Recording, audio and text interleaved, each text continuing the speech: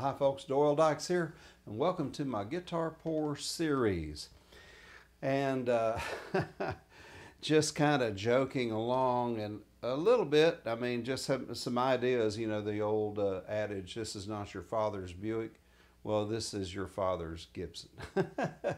It would be. And thanks to Kelly Barber for allowing me to use this guitar, and I may end up having to keep this. I had it one time before. Tell you what he did, he refretted it for me, and he also, well, they had to put a new bridge on it years ago, and the guy at the apprentice shop did that, and used Brazilian rosewood. I talked to him about it, but it left a few little places, little scars here and there, but that's just part of the guitar. Love it. It's from the 50s. It's a J185. They may call it SJ, I'm not sure. But it is a small jumbo. Maybe that is it, you know. And that's what Olson calls his, an SJ series. And it's basically the very similar in the shape of these guitars. But Olson came out with his own dimensions, and they're incredible guitars. I mean, that's what James Taylor's played for many years. But this one came out in the 50s, and it's a shorter scale where the Olson is a long scale. And so this is like Les Paul. And so it's a totally different guitar, a lot of fun to play. Has the same pickup as the Olson, exactly, same setup. And I just have a preamp with just a volume control in it and an LB6.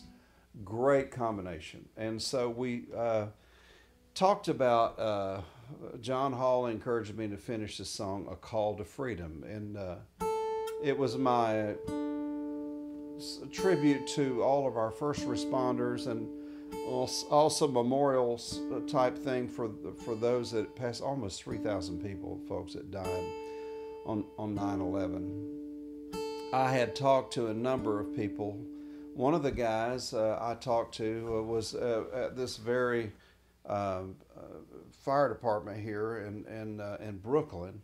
I won't disclose his name, but we've been friends now for a long time, and he did give me the shirt when I first met him, and because of this song, and I guess it touched his heart.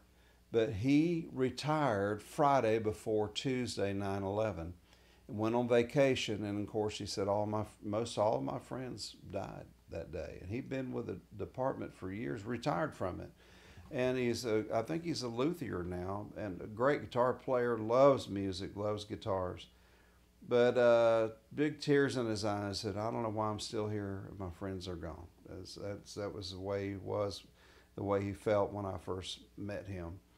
And had another man say the same thing. He was in the Pentagon, and I met him at Melody Music, I'll never forget it. It's just outside of Washington, D.C.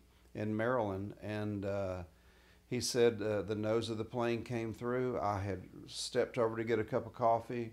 He said one of the other co-workers came and sat in his desk as they were all watching TV and watching what was going on in New York. And then the nose of the plane came in, and it took the person out that was sitting at his desk. It killed most all the people in the room. It knocked so much rubble on top of him that actually saved his life, broke bones and everything, but he managed to get out. With tears in his eyes, I don't know why I'm still here and my friends are gone. You know, another man that I met in Brunswick, Georgia, worked for the government. He was in one of the Twin Towers. He said, I managed to get out, but a lot of my friends didn't make it. I don't know why I'm still here. But he said, that song brought all those memories back to me, and there are no words. But he said, I needed to hear it and to remind myself that simply God must have a plan for you to still be here. And so I said, you know, thank God every day. Live your life thankfully every day. And also with a determination to make a difference in this world. And so having said that, you know, I'd like for other people to play this song. And we left off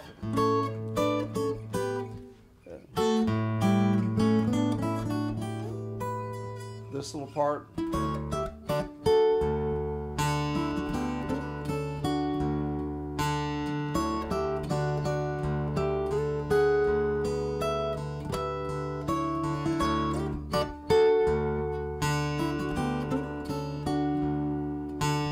And then it goes.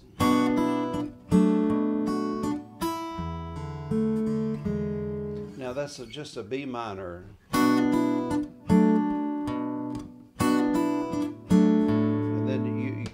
It goes from a B minor to a D because your bass changes, from your B to down to an A. And you lift your hand up.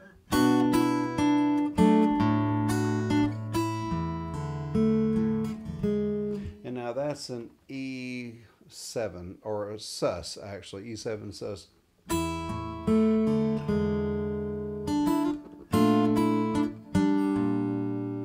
That's like what we would call a 7 flat, but it's a B flat major 7. And then again, lift your hand up with a note, and then drop this.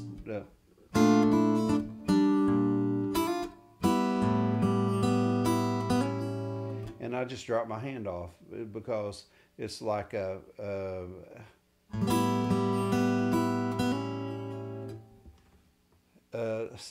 A sus2, but it's like open,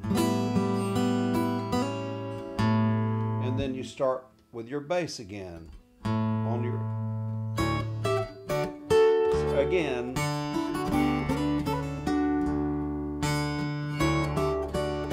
instead of doing, I do that's an old Chet trick. Instead of, you get, and you just let that one just sort of ring out.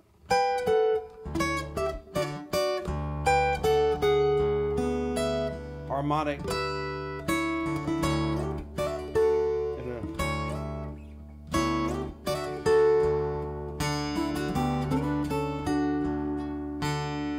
And down to this.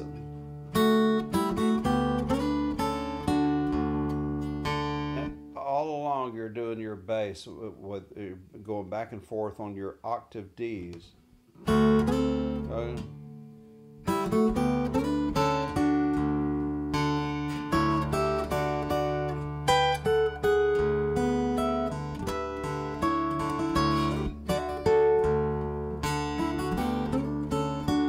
me do that part over again.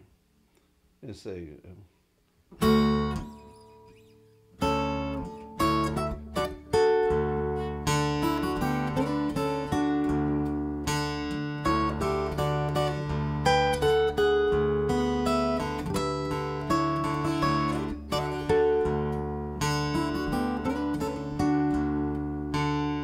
This changes.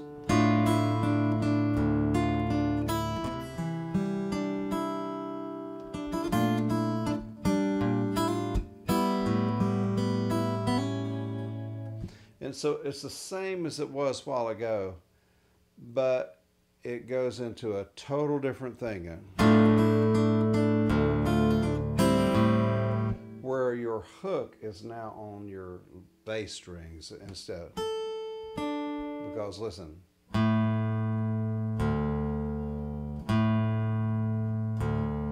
and that's where we'll take off on the next lesson. Hope y'all are getting something out of this. Thanks. A call to freedom.